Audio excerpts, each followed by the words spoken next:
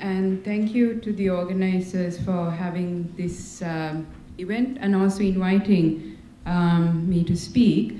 What I'm going to do is speak in English and Guru is going to translate in between. I apologize, my Tamil is very poor and won't be able to do justice to this topic. And what I've been asked to do, and in the interest of time, I know we've gone quite a lot into the time. In the interest of time, I'm going to try to raise key issues that are important at this moment, 6 years post-war, but also issues that have come up in the legal realm, in the policy human rights issues, but also things we should be looking at moving forward. And this issue of right to memory is something that's come up quite a bit in the last couple of months, especially in a space, in a context where space has opened up, but also because we've had quite a few visitors to Sri Lanka who raised this issue and kept the pressure on. So it's both Sri Lankans as well as internationals. And one person in particular who said and reiterated the importance of memory, of truth, justice, reconciliation, was the UN Special Rapporteur on the issue, who visited Jaffna as well a couple of weeks ago, and made the point that you cannot have reconciliation. You cannot expect us to move forward if you don't look at what's happened in the past. And any process that happens here has to be also a victim-centered process. So those are basic principles that he put out. And this is not a new message. The High Commissioner who visited Sri Lanka 1.5 years ago, she said the same thing. So these messages have been in Sri Lanka by international as well as national actors. But in terms of what is memory, what is the meaning of remembrance, recognition, acknowledgement, and from a legal perspective as well, where do we stand? Because we can just say this is right to memory and just move on. Where does it stand? And internationally, the UN General Assembly recognized this in basic guidelines that the General Assembly adopted, which talks about remedies and reparations for violations, gross violations of international human rights law and IHL, International Humanitarian Law. This was in 2005, that's 10 years ago. Since then, it's progressed, and now we have 4 pillars of transitional justice: truth, justice, reparations, and non-recurrence.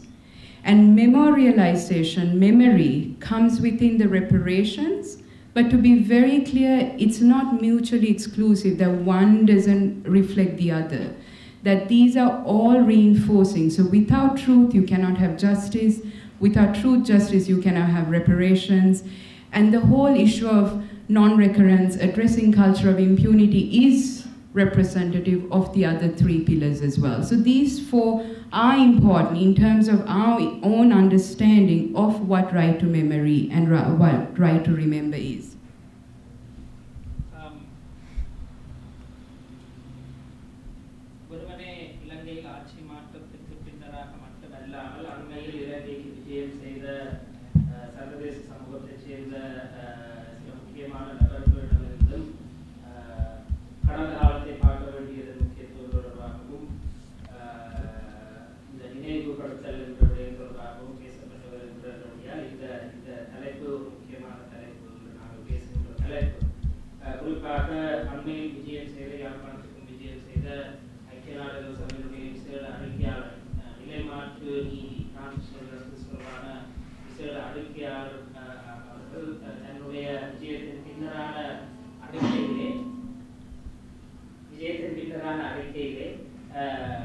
பாதிக்கப்பட்டவர்களை அடிப்படையாக மொத்தமாக கொண்ட ஒரு செயல்முறை ஒன்றை இலங்கையில் அவசியம் என்பதையும் கடந்த காலத்தை பார்க்காமல் மீளக்கத்தை பற்றி பேச முடியாது என்பதையும் அவர் தெரிவித்திருந்தார்.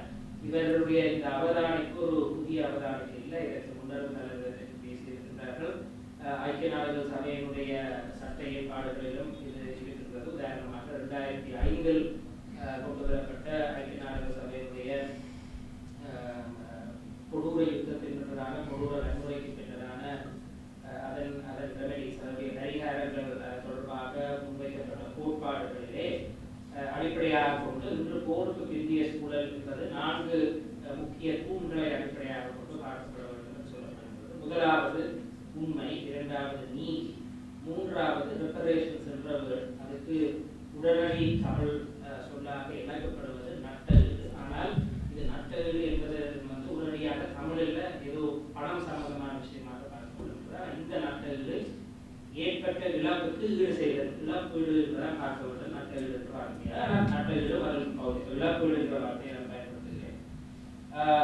மற்றது 4வது நான் ரெக்கரன்ஸ், மீள நடந்தது மீள நடக்காமல் இருப்பதை தடுப்பது. இந்த 4 விடயங்கள். 4 விடயங்களிலே இழப்பீடு, நடந்த இழப்புகளை ஈடு செய்தல் என்ற விடயத்தில் தான் இந்த நினைவு படுத்தல் என்ற விஷயம் வைத்து காட்டப்படுகிறது. ஆனால் நினைவு என்பதை வெறுமனே இழப்பீடு வைத்து காட்ட வேண்டியதில்லை. ட்ரூத், ஜஸ்டிஸ், நான் ரெக்கரன்ஸ், உண்மை, நீதி, வீழை நடக்காமை என்ற விடயங்களிலும் நினைவுபடுத்தல் என்பதை நாங்கள் வைத்து பார்க்கலாம். So, moving on, Ruki talked about what memory has meant in different contexts. We've looked at South Africa, Cambodia, Rwanda, and I want to take you to and Latin America. I think it's very important for Sri Lanka to look at some of the lessons from Argentina, Chile, Guatemala, Peru, and the list is long. It's very sad such a list exists when one talks about history and political violence. But I want to take you to 2 sentences a Chilean playwright, Ariel Dorfman, raised in his work, The Death of a Maiden. And 2 very relevant sentences for all of us in this room, but everyone to think about. And his sentences were, how do you keep the past alive without becoming its prisoner? How do we forget it without risking its repetition in the future? So he raises a very, very valid point that we also need to think about. How do we move forward without becoming a hostage to the past? In terms of, we can all talk about what's happened in the past, and it's very important to talk about the past. That is a critical element in reconciliation. But not to be so bogged down that you forget that there are things that can happen. And it's a very delicate process. And it's a process that it doesn't happen overnight. It has to be done slowly, but in a process that is inclusive, that everyone from the south to the north to the east are involved. And I think it's also important, it was raised by other speakers as well, the whole issue of space for different narratives. The different narratives of and the Nigerian author Chimamanda Adichie talks about the dangers of the single story. We were going there in the last 10 years, where the state was doing their best to create their own official narrative. We heard the terms of humanitarian operation. We heard the terms of 0 civilian casualties, that there are no minorities in Sri Lanka. This is the official narrative the previous government was trying to create. There was immense pushback from different groups, from civil society, from religious actors, from trade unions, artists. But when you have one actor that's so powerful and tries to take over that official space, then it becomes very difficult for others to work in. So it's extremely important to keep the balance of the past and the future, but also the space of multiple narratives, of competing histories, because there's no one history that is correct. Everyone has a version, but there has to be space for people to come together. And the whole issue of power, because memory is power. End of the day, memory can send a message as to what happened and counter an official narrative of anyone's narrative. But it's also a power that needs to be very, very carefully held. Because whose narrative is more important? Whose stories are more important? Whose stories get forgotten? And this is one of the things we should not be falling into, that trap of where civil society is concerned, is that space is there for everyone. From women to minorities, everyone should be heard, and their point need to be taken in moving forward. Otherwise, you repeat the same mistakes we had before in the dangers of a single story. And I would say, I mean, Ruki highlighted this on the religious side, so I would just say we had attacks against different communities, different religious groups. The whole attack of the Kathankudi Mosque he showed, the attack on the Pesale Church, the Dalada Maligawa, this affected different communities. Those are different narratives. So in terms of memory, in terms of remembering, those all need to be captured. We may not like it, but this is where you make the space for memory.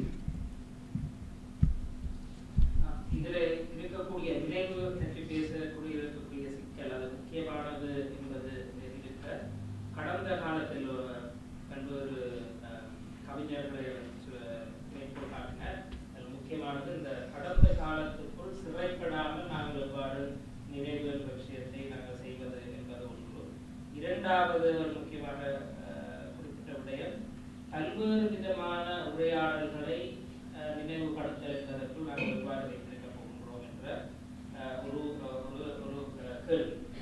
இந்த விடயம் தொடர்பாக ஒரு குறிப்பிட்ட ஒரே கதை, அதாவது நடந்த சம்பவங்களை பற்றி ஒரே மாதிரியான ஒரு விவரணையை வழங்கக்கூடியதில் இருக்கக்கூடிய ஆபத்தை நாங்கள் உணர்ந்து கொள்ள வேண்டும். கடந்த 10 வருடங்களாக நாங்கள் கேட்டது இந்த ஒரு சிங்கிள் நரேட்டிவ் என்று சொல்கின்றார், சிங்கிள் ஸ்டோரி, ஒரே விதமான உரையாடலை நடந்து சொல்லியிருக்கார்கள். நடந்தது எந்த விதமான ரத்தமும் இல்லாத ஒரு ஹியூமனிடேரியன் மனிதாபிமான நடவடிக்கை நடந்தது, யாருமே காயப்படவில்லை, எவரும் கொல்லப்படவில்லை என்ற ஒரு போக்கிலாக நாங்கள் ஒரு ஒற்றை கதை ஒன்றை நாங்கள் கேட்போம்.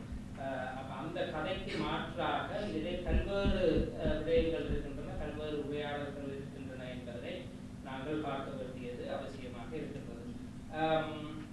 ஆகவே இந்த plurality of narrative, இந்த உரையாடல்களின் தன்மைத்துவத்திலே நாங்கள் பல்வேறு தரப்பினரை சேர்க்க வேண்டியவர்களாக இருக்கிறோம். சிறுபான்மையினரை சேர்க்க வேண்டும், பெண்களை சேர்க்க வேண்டும், இப்படியாக பரந்துபட்ட ஒரு சமூகத்தை உள்ளடக்கித்தான் நாங்கள் இந்த நரேட்டிவை, இந்த உரையாடலை செய்ய வேண்டியது முக்கியமானதாக இருக்கின்றது.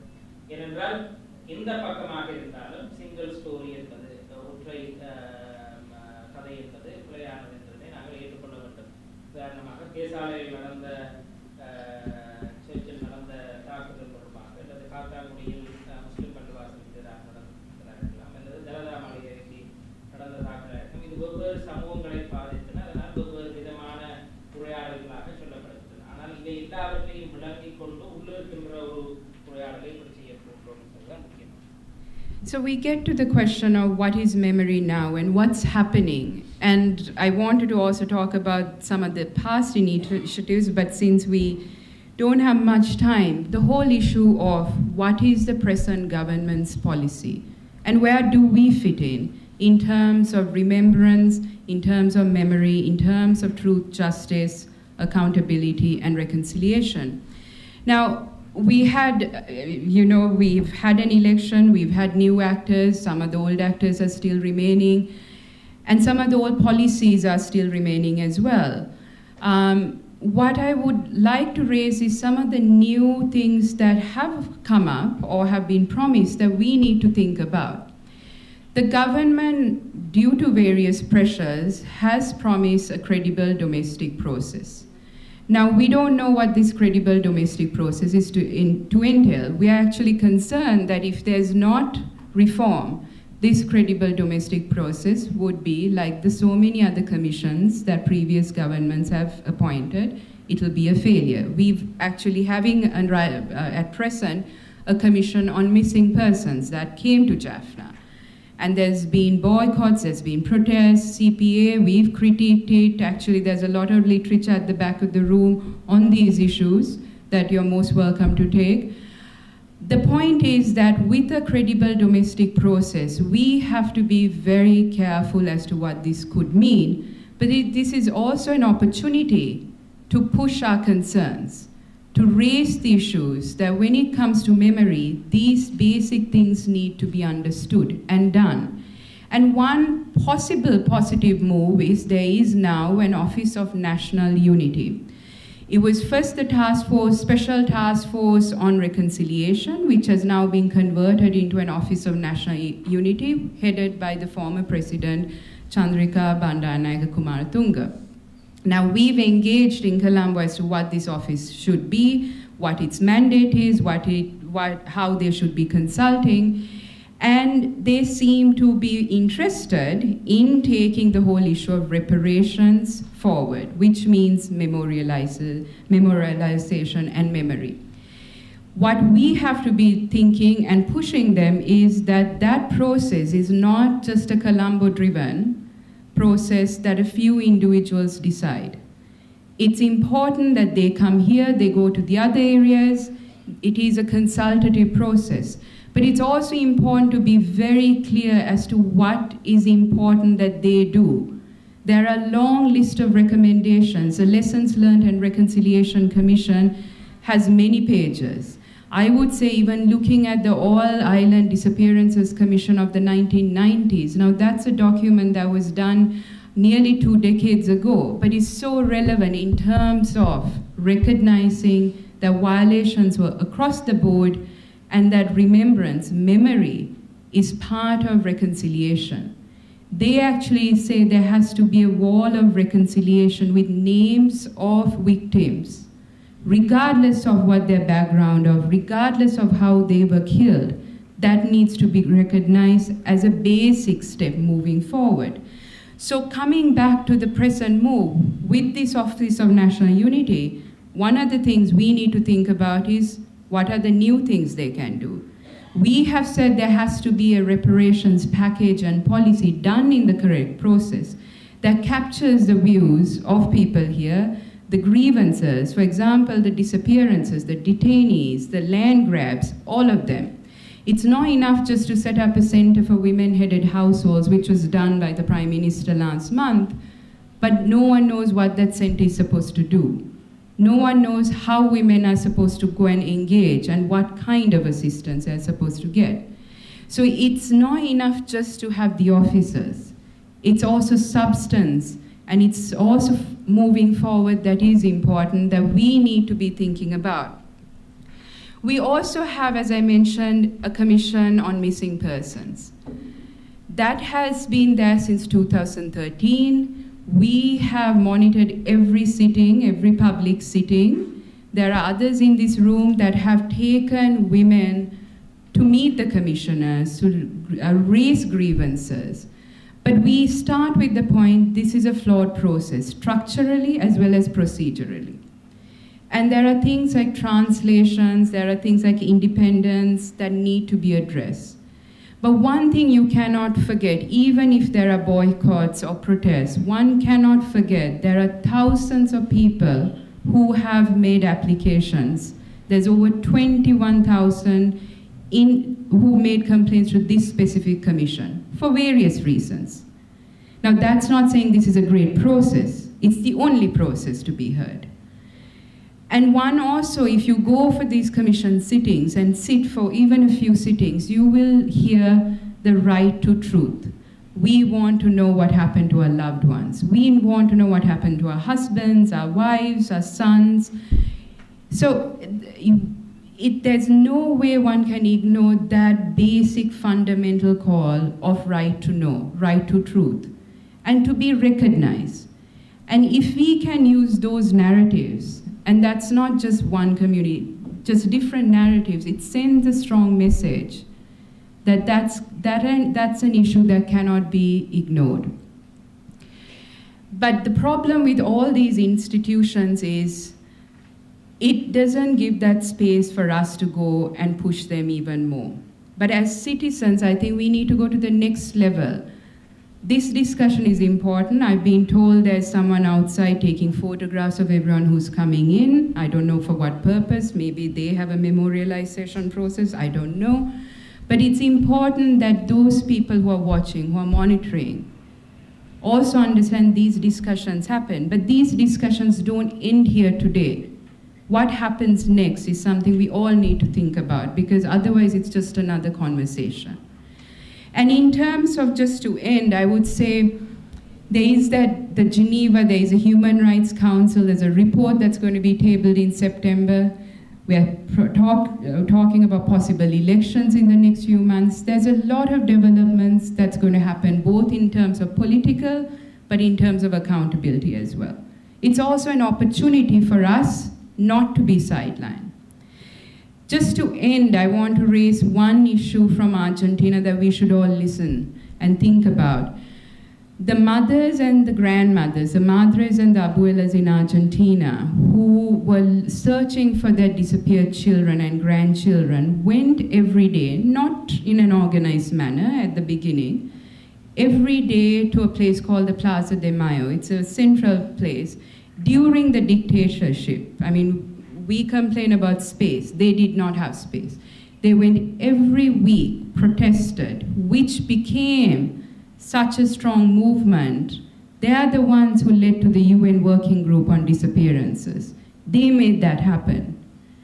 And they came out, there was a commission on disappearances that came out with a very strong report called Nunca Más, Never Again. That has, what Ruki showed was in Guatemala, that came from Argentina. This is driven by people affected, by families, by civil society. They didn't have a plan, but they got there 30 years after. Last year I met someone who was reunited with their grandson 30 years after. So the struggle doesn't end overnight. The struggle will continue. But it's us being also sharp in what do we want with memory, and not to be manipulated in terms of other people's agendas as to what memory could mean. But what do you want in terms of memory? And to be very, very strong in being heard. Thank you.